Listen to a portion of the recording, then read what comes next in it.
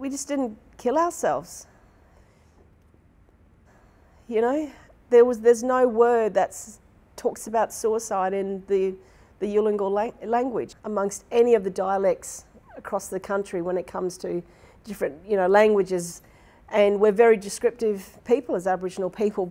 So much of Aboriginal and Torres Strait Islander people's mental health, their social emotional well-being is related to their culture, related to their connection to country and related to their relationships with family. And those sorts of connections are absolutely critical for building into people a strong sense of self and purpose so that they understand that they're a part of something that is bigger, that is more than that individual life, and that we are a part of a wider social fabric that expands and extends over tens of thousands of years and will do into the future. It will endure. One of the problems that we have with our approach to mental health is the way that we draw this dichotomy between mental health and the rest of health. That there's an extraordinary continuum between the two, and the more that we learn about psychiatry and mental health, the more that we see that there's a whole bunch of physiological factors which play directly into poor outcomes in mental health. Professor Ernest Hunter's doing a lot of work at present on allosteric load, so these high levels of stress hormones floating around in young people, particularly young Indigenous people, and how this plays out and increases the odds that this person will end up with a major depressive disorder or a schizophrenic disorder. There's a lot more to the backstory than just what you see when the patient rocks up.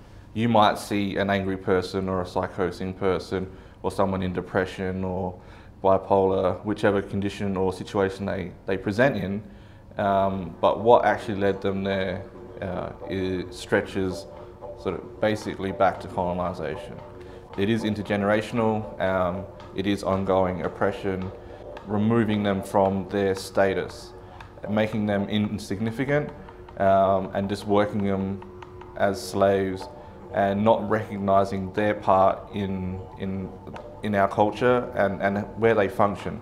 So if you take someone's reason for being away, then what are you left with? You're left with someone who feels worthless, someone who's depressed, goes to the bottle, goes to the drugs, becomes an angry person, which leads on generation and generations. Being able to look after Aboriginal people when they're mentally ill means that you need to be able to understand the culture that they come from.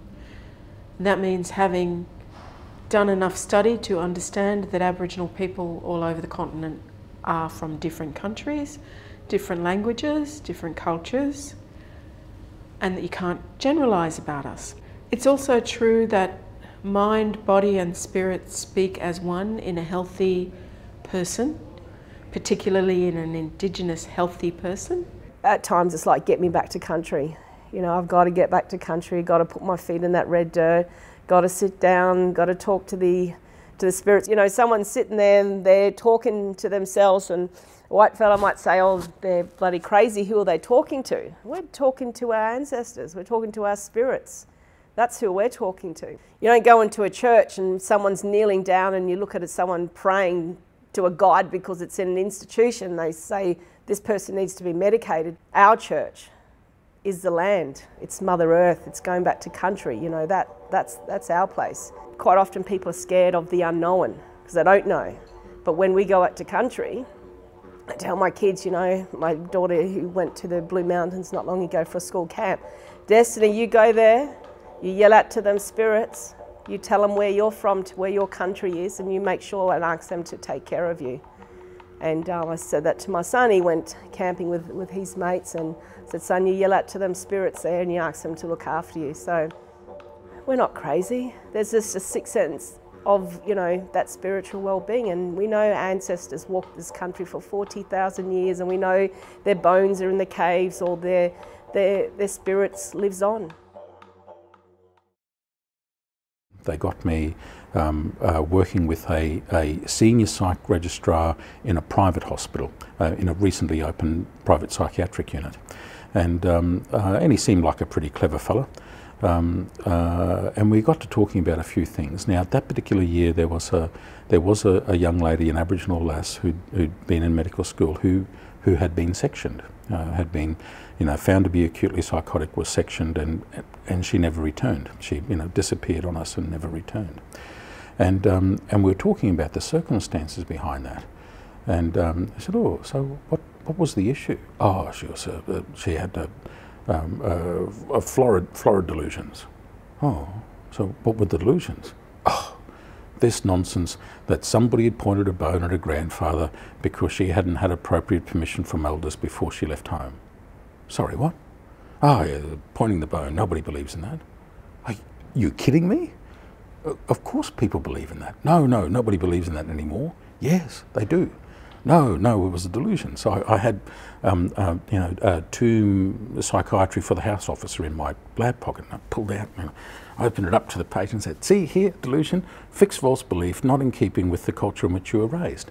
This was entirely in keeping with the culture in which she was raised, not with you were raised, in which she was raised. He was a good man, he wasn't a bad man, he was a nice man. I know that he had concern for his patient, but he just had absolutely no idea that his fixed view of the world wasn't everybody else's fixed view of the world. And so, when you're having a think about those things, then you just need to keep in mind that how I view the world may be different to how the person across the table from me views the world. And if you can keep an open enough mind on that and just explore a few things before you go labelling it, then your chance of coming up with the right answer goes up by a factor of 100. People have spirituality, so in that context, people may be talking about something, wow, that's weird, what are they talking about? But when you dig deep under the surface, there's a lot of deep spirituality involved.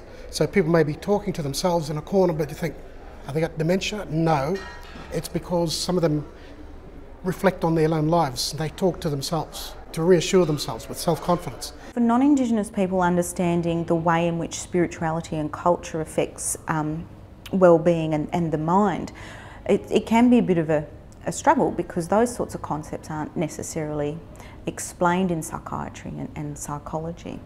It's not just about a sense of me, it's about a sense of me in the context of the we, of the whole, and appreciating that we are who we are because of where we've come from, and what we do in this life is important for what comes next. And those connections to country and those connections to people and those connections over time are not, they need to be rebuilt or nurtured in a way that isn't necessarily done by medications or, I guess traditional psychotherapy and those sorts of things. It's not that they're not useful, it's just that to properly deal with the issues of social emotional well-being, there needs to be, once again, a more comprehensive overview and a more comprehensive approach to dealing with these issues. If you've got a strong sense of your own identity and spirituality, I think a lot of people are well within themselves.